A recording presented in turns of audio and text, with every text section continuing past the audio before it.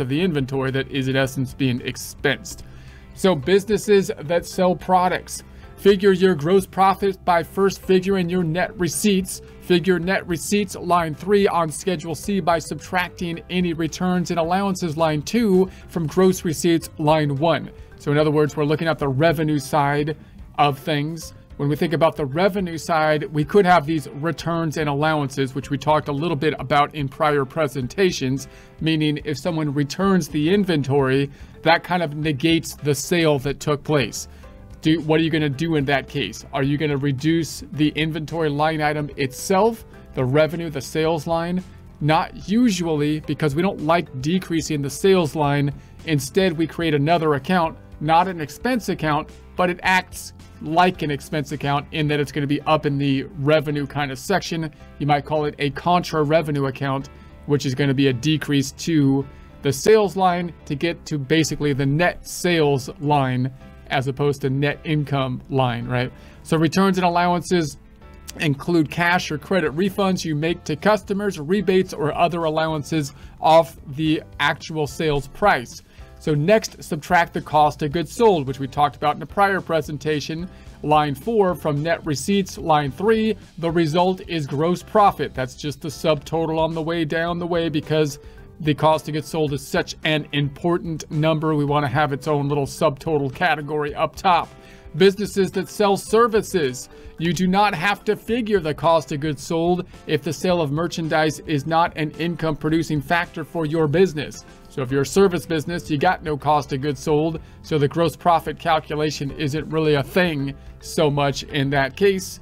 Because you're not dealing with inventory and therefore not cost of goods sold, and therefore gross profit isn't a thing. Your gross profit is the same as your net receipts, gross receipts minus any refunds, rebates, or other allowances.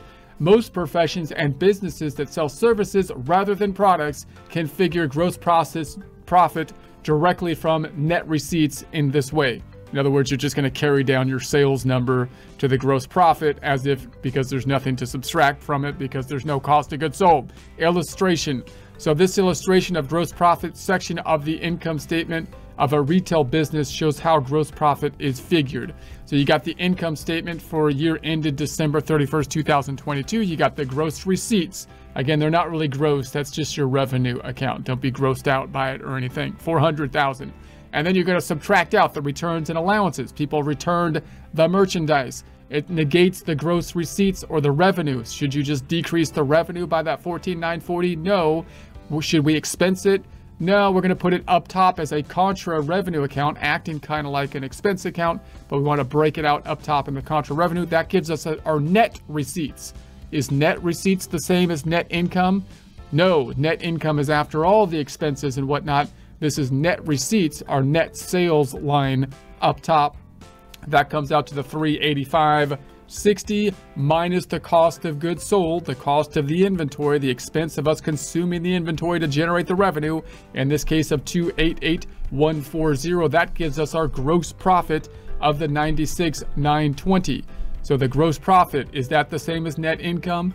No, it's just a pit stop on the way. It's only subtracting out one of the expenses, the big one, the cost of goods sold. All the other expenses need to be subtracted out from it before we get to the bottom line of the income statement or the Schedule C, in essence, net income.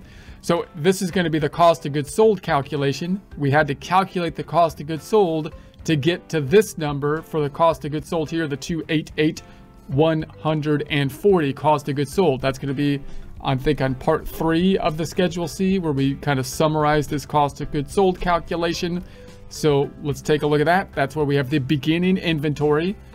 Inventory should be the same as the ending inventory in the prior year, plus purchases, how much we purchased for inventory, $285,900. So the beginning inventory, $37,845, plus purchases, $285,900, minus items withdrawn for personal use. So we dipped into our own stash and we decreased the inventory by $2,650. The other side going to draws because we drew it out for our personal use, which is the balance sheet account, not on the income statement.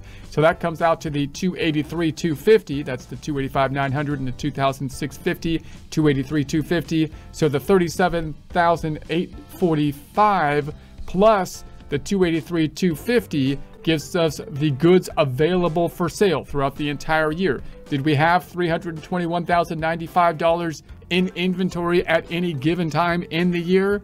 No.